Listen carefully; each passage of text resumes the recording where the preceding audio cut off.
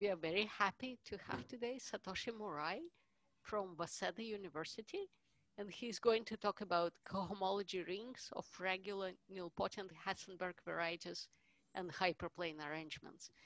And it's so great that he agreed to give a talk from Japan, where it's only 8 in the morning. So please go ahead. Okay, thank you for the introduction. And I'm very happy to give a talk in University of Washington from Japan. And maybe I should also point out that it's a very exciting experience that I'm supposed to be giving a talk in October 14, but I'm actually in Japan, we already October 15, so it's a kind of a very interesting experience. And I forgot to do it in the pre-seminar, but I actually upload the slides in my homepage, and I already send it to the chat. So if you want to get the slides, then you can please go to the URL in the chat. And today I want to talk about the cohomology ring of the regular nilpotent Hessenberg varieties and hyperplane arrangement. And I'm sorry that I should apologize that this is a bit old work with Abe, Horiguchi, Masuda, and Sato. I proved this result in 2016, so it's almost 4 years ago. But I'm hoping that this topic is still a very interesting topic, and so I decided to give a talk on this title. And actually, I also maybe say that this is it's one of my favorite joint work, because so this is a joint work with 3 groups which come from the different sides. So I mean, so I'm a commutative algebraist, and Takuro Abe is actually an expert of hyperplane arrangement, and Horiguchi, Masuda, Sato is an expert of the Hessenberg variety. So, and we too are algebraists, but these 3 people are not algebraists, so they are algebraic topologists. And for some reason, we have a joint work with these 3 groups. So it's a very exciting experience for me. And okay, anyway, let's start. And this talk is very much related to the classical result about the cohomology ring of the Flach variety. So let me first recall what result about the cohomology ring of the Flach variety. So let FLCN to be the Flach variety. So it is a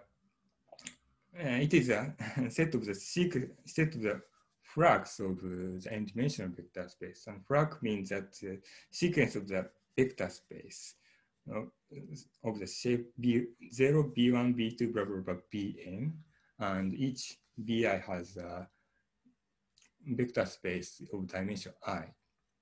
And this set is known to be an algebraic variety, which is called the Flach variety. And there's a classical result about the cohomology ring of this Flach variety. And so let S be a polynomial ring, and let Ek be an elementary symmetric function of degree K. And there's a classical result of Borel, which says that the cohomology ring of this Flach variety is isomorphic to what the people call the co-invariant algebra, which is a quotient of a polynomial ring by an elementary symmetric function. And I also should say that when I consider the cohomology ring, I always consider the rational questions by some technical reason. And this is a very classical result, but it's still very hot topic in algebraic combinatorics, I believe.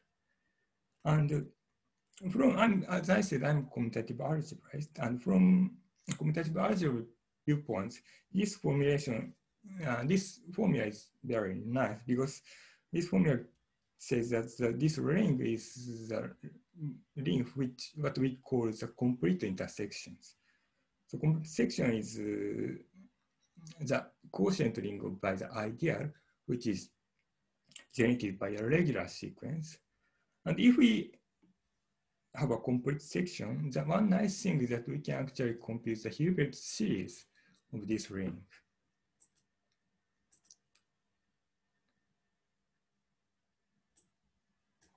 Sorry.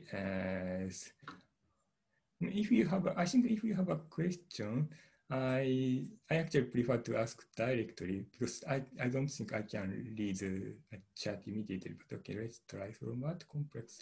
Okay, I was just wondering. I figured like I didn't want to interrupt it in case that this question doesn't end up being important. But I was wondering what complex are we getting that homology from? Ah, yeah. The other person actually already answered, but yeah, it's just a singular cohomology. Oh, I'm not familiar with that. Yeah. And anyway, so from the ring theoretic perspective, you can actually compute the Hilbert series, which is actually in this case a Poincare series. So from this formula, you can see that the Poincare series of the Bragg variety is the product of these polynomials. So Poincare series completely factors in this case.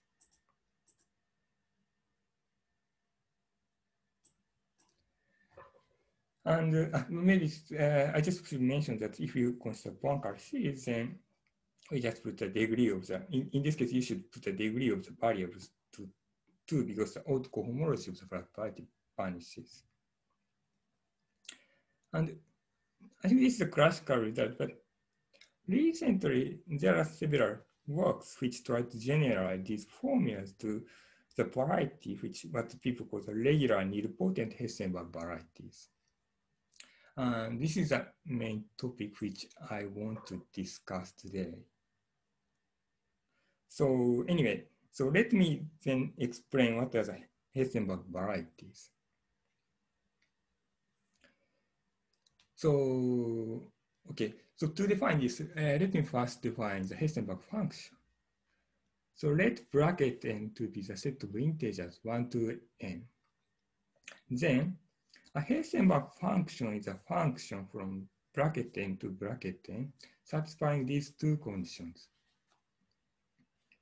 The first condition says that hi must be larger than or equal to I.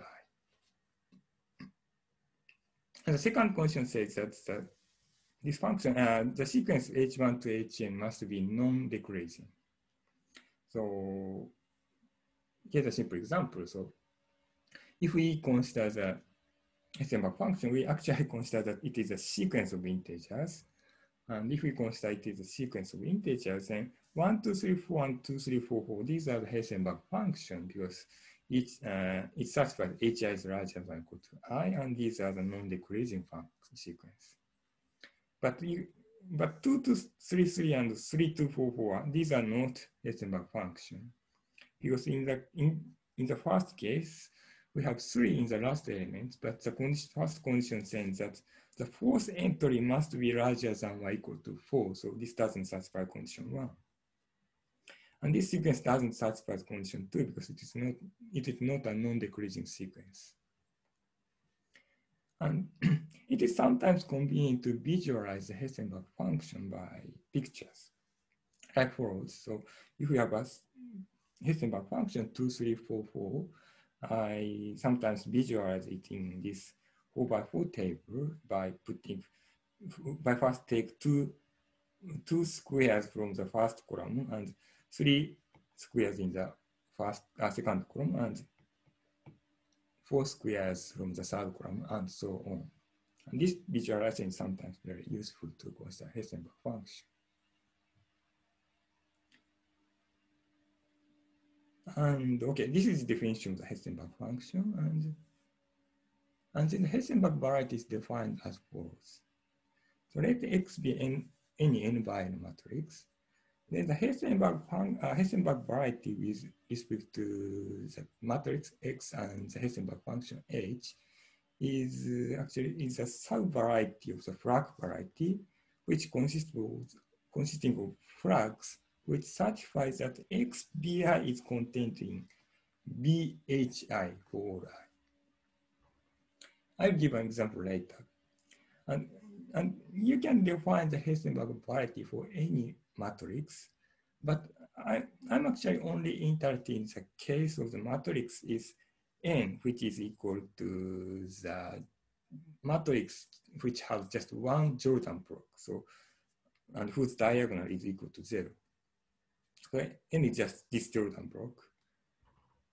And the Hessenberg variety with respect to this matrix and Hessenberg function H is called the regular nilpotent Hessenberg variety.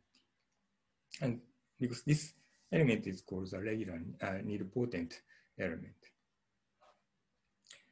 And this is the main target of this talk.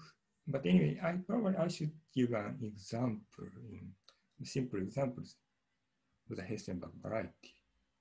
So I first want to mention that Hessenberg variety contains a Flach variety. Because if H is a function, n, then the definition of the Hessenberg variety says that this is a sub-variety of the Flach variety, satisfying the condition that nbi is contained in bhi. But if H is equal to n, then the condition is actually that this is equal to Bn, and Bn is actually the whole space. And then this means that n times Bn is contained in Cn is a trivial condition. So it gives no condition. So this is just equal to the Flach variety. And maybe this is a trivial example. So I probably should give an example which is not a Flach variety. So the simplest case is probably H is equal to 1, 2. And in this case, this is we need to consider the 2 by 2 matrix. So Hessenberg variety is, in this case, it's a sequence of vector space 0, B1, C2. And the condition is that this matrix times B1 is contained in B1. And B1 is a one-dimensional vector space. And you can easily check that the vector space satisfying this condition is, the only vector space satisfying this condition is actually the vector space generated by 1, 0. So we only have one Flach. So 0, the vector space 1, 0, and C2.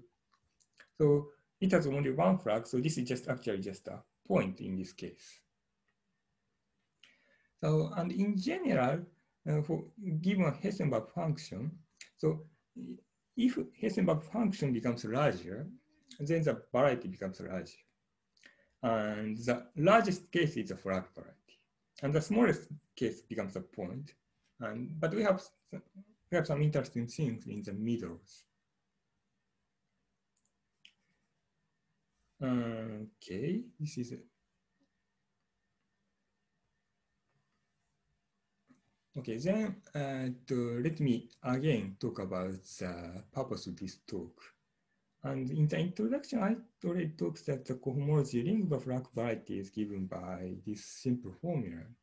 And its Poincare series is also have a very nice factorization formula. And these results are generalized to the regular nilpotent Hessenberg varieties. So some formula is complicated, but for example, Summers and Tymoczko proves that the Poincare series of the Hessenberg variety, a regular nilpotent Hessenberg varieties given by this formula. So I don't want to explain the detail, but so in the Flach case, we have this factorization formula. And this formula of the regular nilpotent Hessenberg variety just change some indices in here, and then but still you still get a nice factorization formula. And these four people actually generalize this first statement. So they actually find the explicit presentation of the cohomology ring. So they prove that it is actually a polynomial ring modulo some polynomials, and these polynomials are defined by this formula. The formula is a bit complicated, but the important thing is that they actually compute the explicit presentation of the cohomology rings. And these are the known results. And what I want to talk today is that, so I introduced these two results about the regular nilpotent Hessenberg varieties, but we can actually explain these results by using the theory of the free hyperplane arrangement. And I want to talk how these results are related to the theory of the hyperplane arrangements. So that's the aim of my talk today. Maybe I speak too quickly, but are there any questions at the moment? Yeah, actually, I have a question. Yeah. So you could make this definition of this variety for any function. So like y single out Hessenberg functions. What happens if you use a different kind? Yes, you can. Yes, that's true. You can define, but some people are starting to consider such a condition. But at this moment, so I mean, these varieties do not always have a nice properties comparing the Hessenberg function. Okay, sure.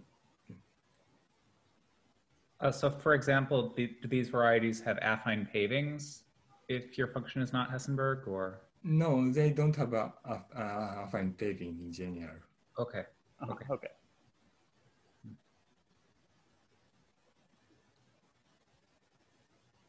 Okay, then let's continue. So at this moment, I told nothing about the hyperplane arrangement. So next, let me explain how these things are related to hyperplane arrangements. And these Hessenberg varieties are related to the special hyperplane arrangement, which is called the ideal arrangement. And so next, let me explain what are the ideal arrangements. And just recall that hyperplane arrangement is just a finite collection of the hyperplanes in the n-dimensional Euclidean space. I actually only consider the case Rn. And just to simplify the notation, I want to consider that hyperplane arrangement is actually a set of linear forms by identifying each hyperplane with its defining linear form. So when I write the hyperplane arrangement, so I write something like hyperplane arrangement is a set of x minus x2, x minus x3, and x2 minus x3. This is a bit unusual, but I just want to do this to simplify the notation. And this is a three-dimensional hyperplane arrangement, and that I actually cannot write a three-dimensional picture, but this hyperplane arrangement, you can write a projection, and so this hyperplane arrangement looks like something like this in the two-dimensional picture.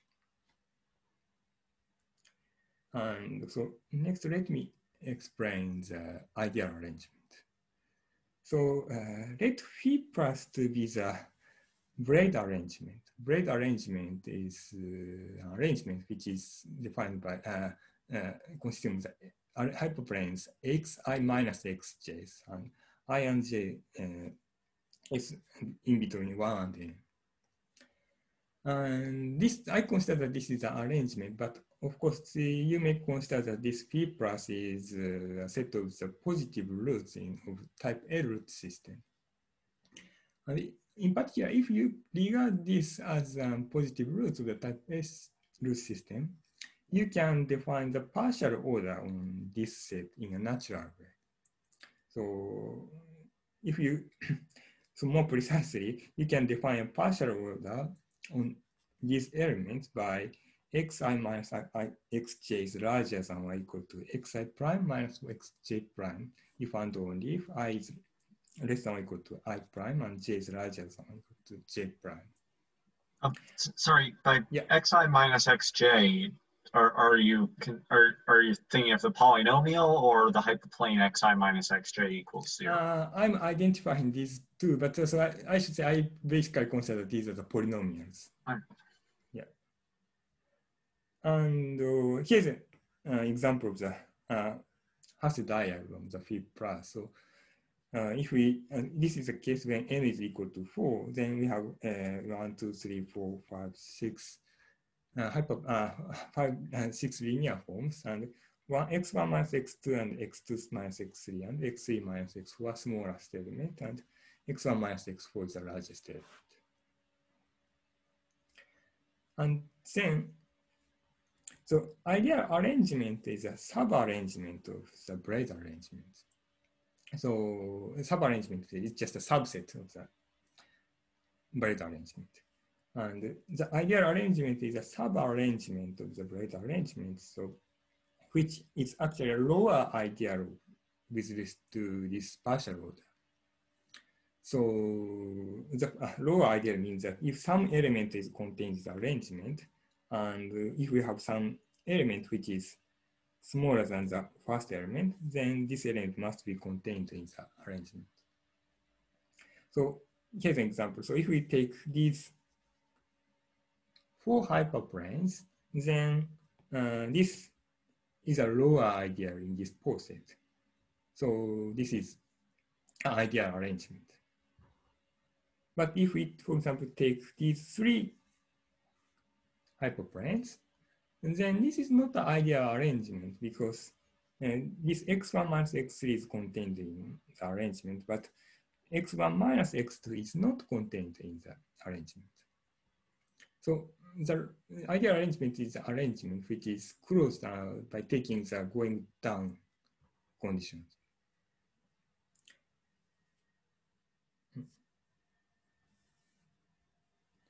Okay, this is actually just an example which I already taught. So if we consider this ideal, then the corresponding arrangement is these. The arrangement consists of these 4 hyperplanes.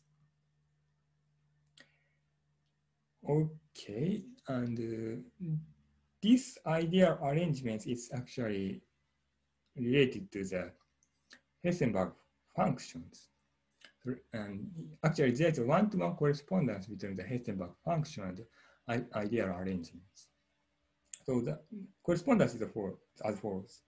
First, take the Hessenberg function H, and then you take the hyperplane arrangement AH, which is consisting of the hyperplanes xi minus xj, such that j is smaller than hi. And from this, you can assign each Hessenberg function to the ideal arrangement. But anyway, so I think it is better to it is better to have an example to understand this correspondence. So let me give an example. So this correspondence is given as follows. So first consider the function 2, 4, 4, 4, 4. Then, as I said, you may identify this function as this picture of, you first take two squares and 4 squares, 4 squares, 4 squares.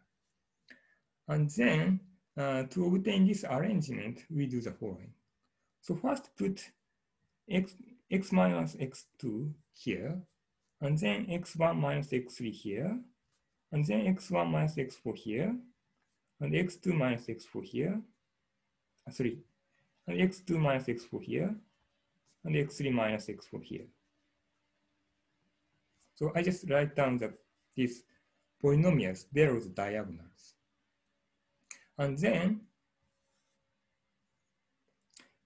this arrangement, so this arrangement just obtained by taking the hyperplanes in this red part. So if H is 2, 4, 4, 4, 4, then AH is x1 minus x2, x2 minus x3, x2 minus x4, x3 minus x4. In this way, you can get the ideal arrangement because, so if you just look at this part, if you look at this part is actually can be identified with poset phi plus. So this is a poset phi plus, so which I wrote before. But if you rotate, if you rotate this part to here, then you get exactly this poset. And the relation is something like this, and you can get the poset structure in this picture. And just taking the intersection of this picture and this hyperplane, you can here see that this gives an ideal arrangement.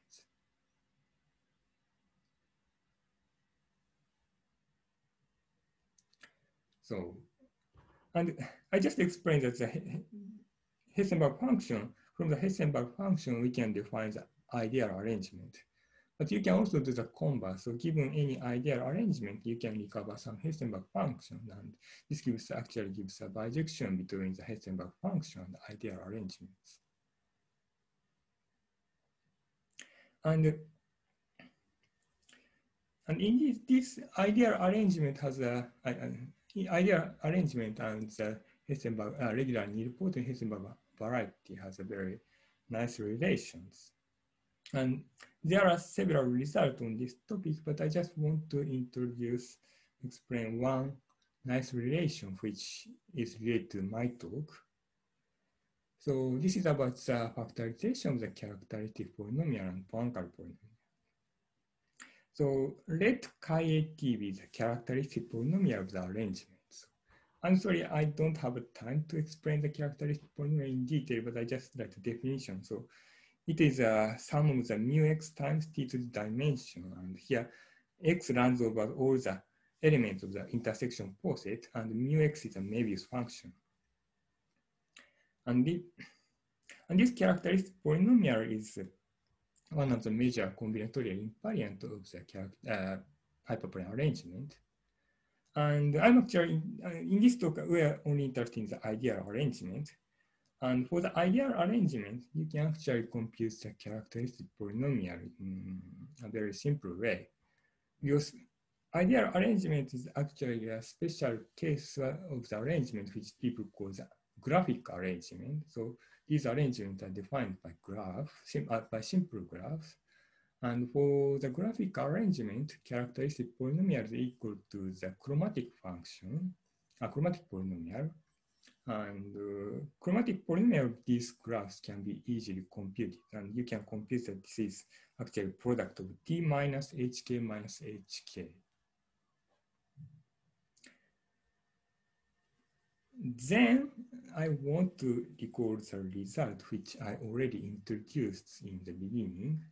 So as I told, Summers and Tymoczko proves that the Poincare series of the regular nilpotent Hessenberg varieties given by this factorization formula. So product of 1 plus t squared plus t squared times hk minus k.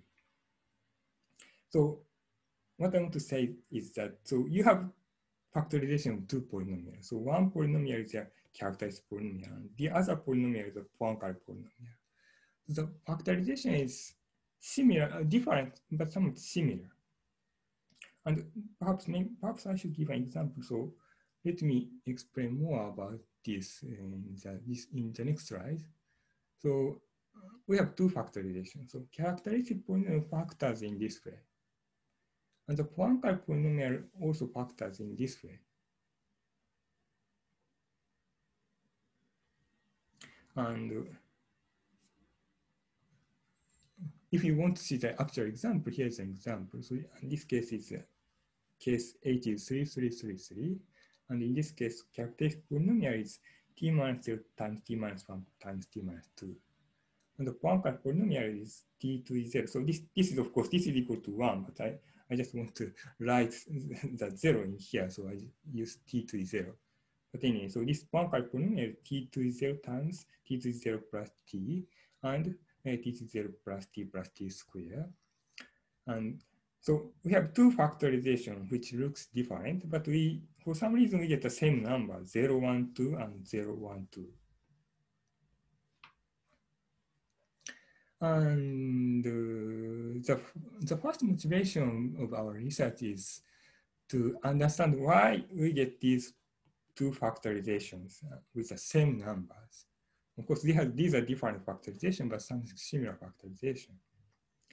And my co-author Abe actually have a very nice idea about it. And he told that these two factorization formula actually appears in the theory of the free hyperplane arrangements. And this is what I want to talk, and this one is what I want to explain in the next slide. So anyway, so I'm sorry, I introduced too many notations, but next I want to explain what is a free arrangement and how the free arrangement are related to these polynomials. So, okay, let me discuss the free arrangement. So let A be a central hyperplane arrangement. Central means that every hyperplane contains an origin. And let S be a polynomial ring. And let del S to be the free S module whose bases are del 1 to del n. So these are the partial derivatives. This is a rank n free S module. And then let dA be the submodule of del S consisting of theta such that the theta, if theta times alpha k is a linear form in the arrangement, theta times alpha k is contained in the ideal generated by alpha k. And this this module is called the logarithmic derivation module or the logarithmic vector field of the arrangement A. And I understand that you need some time to figure out what is these modules, and actually it takes a long time for me to understand what are these modules. But anyway, so let me just give one example to help your understanding. But if you cannot understand the definition, I think you don't really need to care about it. Even if you do not understand the definition, you can understand our result. So anyway, so let's consider the case A is equal to x1 minus x2, x1 minus x3, x2 minus x3. And then the logarithmic derivation module of A is in this case generated by these three elements. So the first element is del 1 plus del 2 plus del 3. And the second element is x2 plus x3 del 1 plus x1 plus x3 del 2 plus x1 plus x2 del 3, and so on. And it's not so easy to understand. It's not easy to see that these modules are equal, but just to help you understanding, if you want to see that these elements are contained in the derivation module, what you have to do is the following. So I actually don't only want to explain that how to check this element is contained in the module. So if you want to see that this element is contained in the module, what you have to do is to apply this element to each hyperplanes in the arrangement. And for example, if you apply this element to the hyperplane x1 minus x2, then you get x2, x3 minus x1, x3. Because x2, x3 del 1, if we apply x2 to x3 del 1 to x1 minus x2, then you get x2, x3. And x1, x3 del 2 times x1 minus x2 is minus x1, x3. And if you apply x1, x2 del 3 to x1 minus x2, then you get 0. So you get x2, x3 minus x1, x3. And this is actually x3 times x2 minus x1. So this is divisible by x1 minus x2. So it's contained in the ideal generated by x1 minus x2. So as I said, I think it's not easy to understand what the meaning of this definition. But as I said, it's not important to understand this definition. So I just go to the next slide. And okay, now let me explain what is a free arrangement. A free arrangement is an arrangement such that this logarithmic derivation module is a free S module. And this is also not very trivial, but for example, in my previous example, this module is generated by these three elements, but there are no relation between these three elements. This is a free arrangement. And this is also general fact that if A is a free arrangement in the n-dimensional space, then this logarithmic derivation module is actually generated by n elements. And the sequence of degrees of these n elements are called the exponents of the arrangement. So, for example, in this example, this is a free module, and we have 3 generators. And the first generator has degree 0, and the second generator has degree 1, and the last generator has degree 2. So we say that this arrangement is free with exponents 0, 1, 2. And maybe I should say that I'm considering that the partial derivation doesn't have a degree. And there's a very famous result in hyperplane arrangement, which is called the Terraus factorization. So Terraus factorization says that if A is a free arrangement with exponent d1 to dn, then its characteristic polynomial actually factors. And this is given by t minus d1 times t minus d2 times t minus dn. And this is a very famous result in hyperplane arrangement theory, and in particular free arrangement theory, and it gives a very strong restriction to the characteristic polynomial. And this is very nice because freeness is an algebraic condition, but this factorization is somewhat combinatorial condition. So the algebra gives some nice combinatorics, give out combinatorial results, the characteristic polynomial. And this Terraus factorization is a kind of a famous result in arrangement theory, but I also need to introduce less famous result. Oh, I'm sorry. I'm sorry. I forgot to explain that. So for the case of the ideal arrangement, this is known to be a free arrangement, and whose exponents are hn minus n, blah, blah, blah, h1 minus r.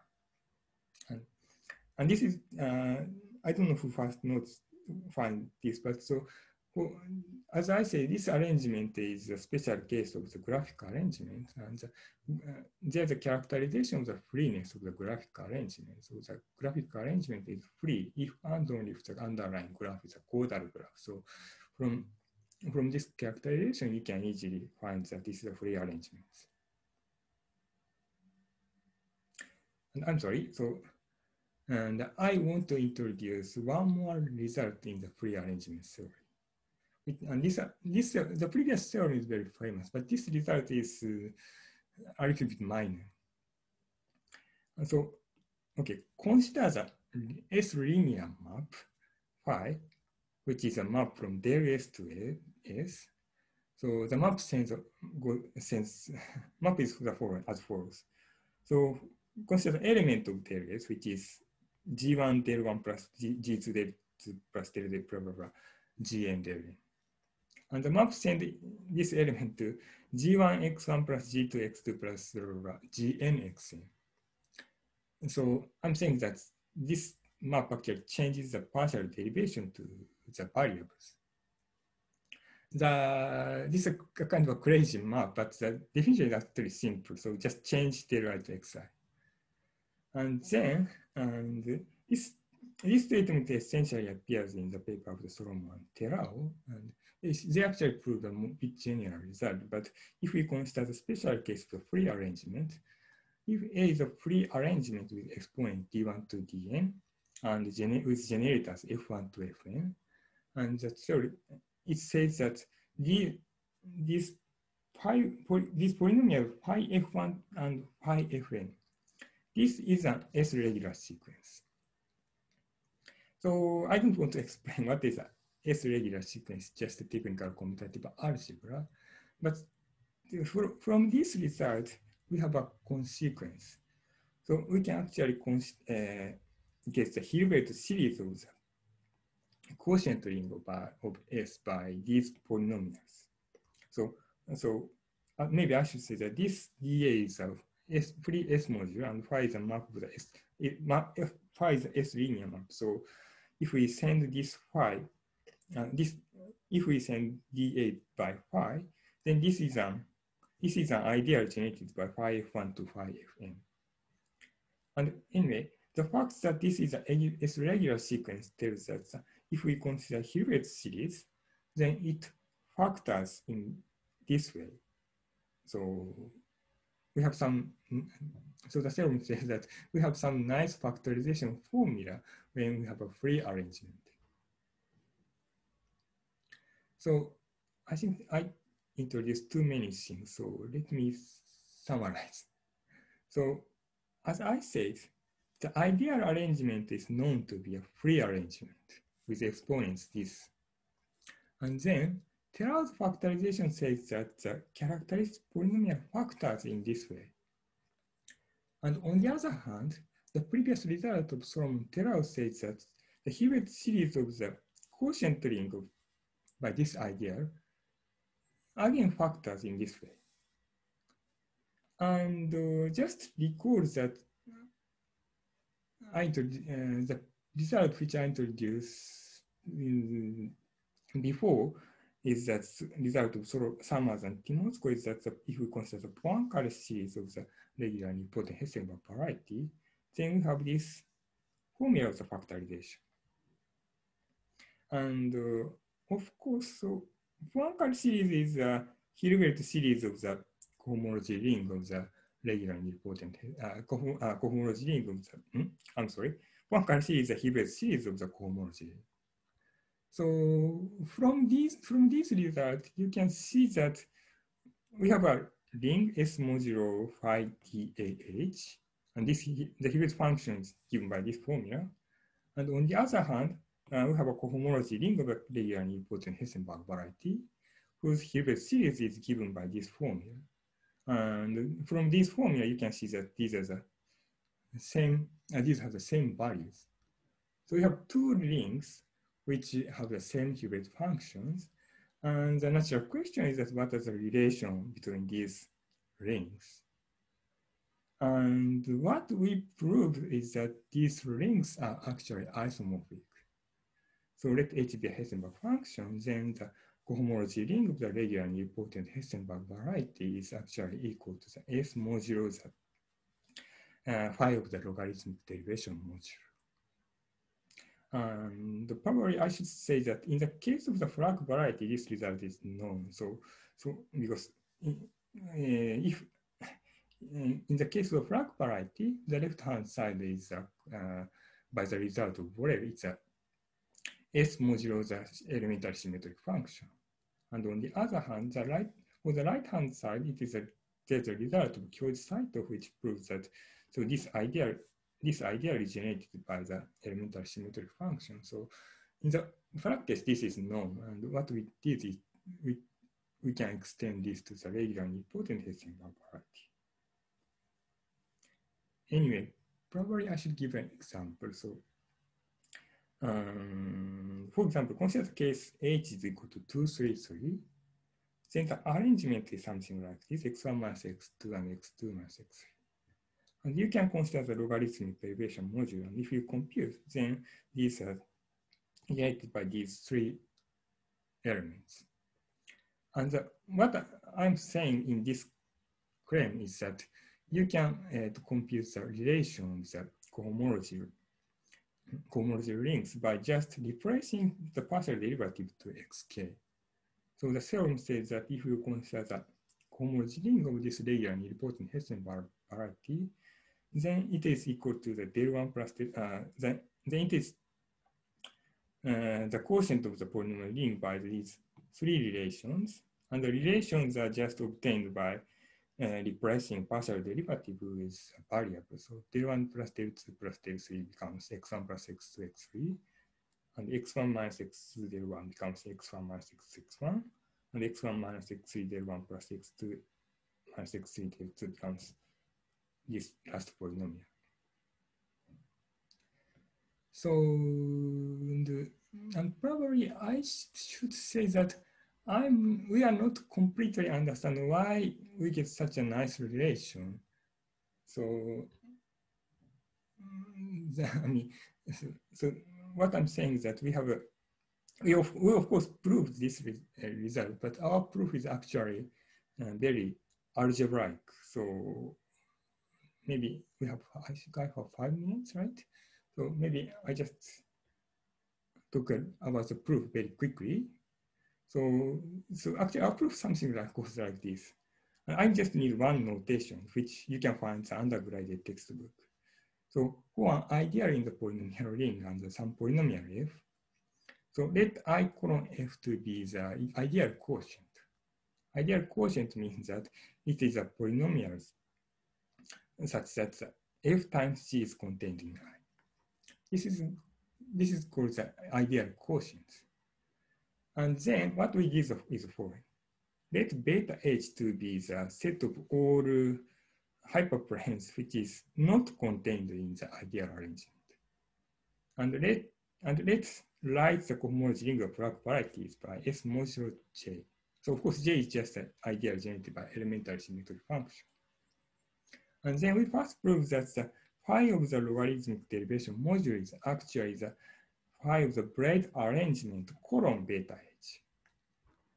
And then we prove that the cohomology ring of the regular nilpotent Hessenberg variety is again obtained by the flag from the flag variety by taking the colon of the beta h. So what we essentially do is that we compute these two things from the flag case, and we just check that both of the ideal is given by the colon ideal. And then because we know that in the flag case, everything is the same, so we can see that these two rings are isomorphic. So it's just some algebraic calculation, but in some sense, we do not really understand why, we do not understand the geometric reason why these rings have the isomorphic. And I will soon finish my talk with just one remark. So, and in this talk, I only talk about the, I actually only talk about the Hessenberg variety of type A, because it's easier to understand and easy to explain. Actually, it's easy to explain, I should say. But Hessenberg varieties and ideal arrangement can be defined for all Lie types. So you can also define these things type P, C, T, and exceptional types. And I would say that the result which I introduced hold for all Lie types, not just type A. And I also should want to mention that the generators of, so if we want to apply this our result, you must compute the generators of the logarithmic derivation module. But these generators of these modules are actually already computed. So if you want to study these cohomology rings, so you don't really need to compute them again. So you just use the known result, and you don't really need to understand what are the logarithmic derivation module. We already have a formula of the cohomology ring. And perhaps I should stop here. So thank you for your attention.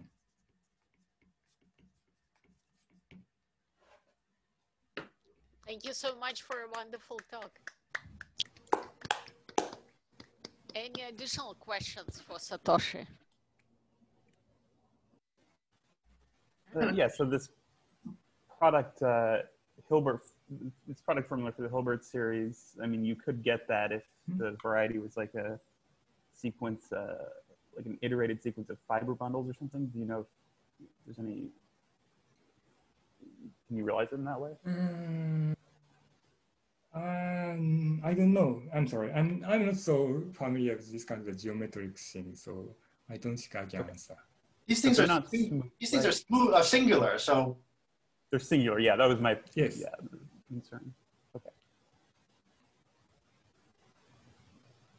Sarah, go ahead. You had some question, right?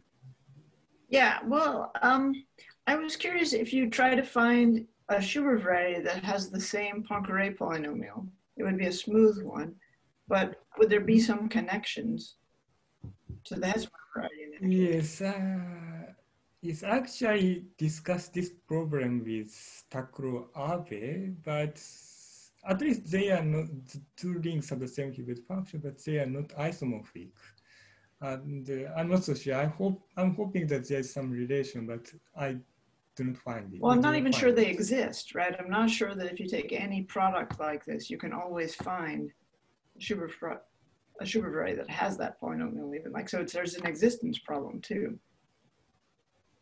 Yeah.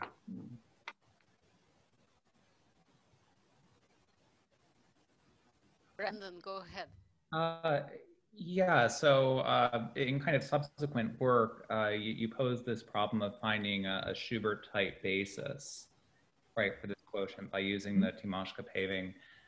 I mean, computationally, you know, the Schubert polynomials themselves, like if you take the appropriate codes that have the leading terms in the basis, seem to descend to a basis.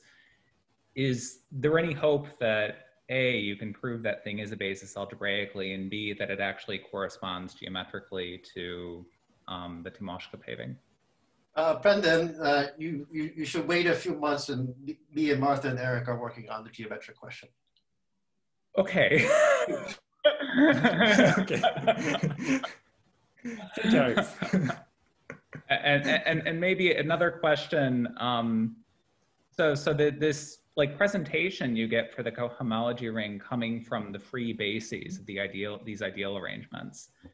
I mean, it was kind of the classical Borel presentation for the full flag variety, but it looked like that Fij presentation in the other example you gave. So it's sort of a different presentation from either in general, right? Yes, right. So actually, and the presentation of Fij is more or less close to the powers, not the elementary symmetric function. And you also need some change of the, and you also need some base change to obtain it.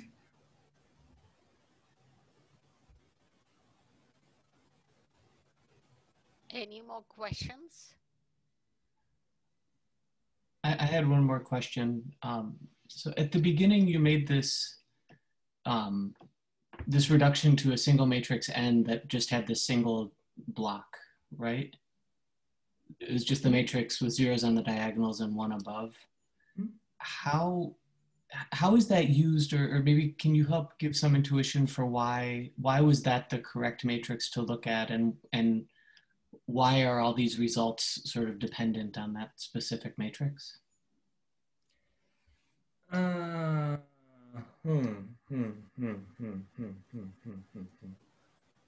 So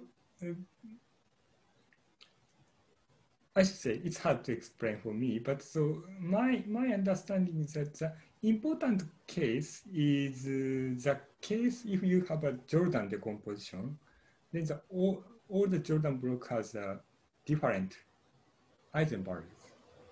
And the regular nilpotent case is actually the simplest case. We have just one Jordan block, and I like the eigenvalue is 0, but eigenvalues are not so important. You can consider any eigenvalue. So, and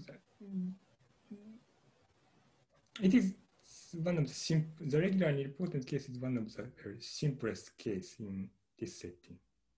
Okay.